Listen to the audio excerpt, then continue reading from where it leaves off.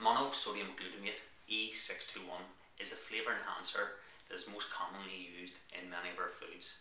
It has been linked to ADHD, to learning difficulties, to insomnia, to tremors, to numerous other harmful side effects, and it's hidden in many of our foods.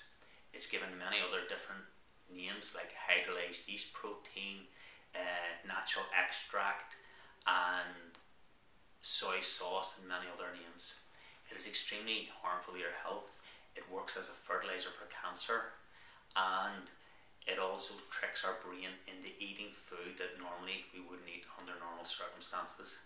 It is extremely manipulative of our taste buds, and in many cases it causes people to overeat excessively by tricking your brain into thinking that the food you've eaten is nutritionally adequate, when in reality it is completely dead and filled full of chemicals instead.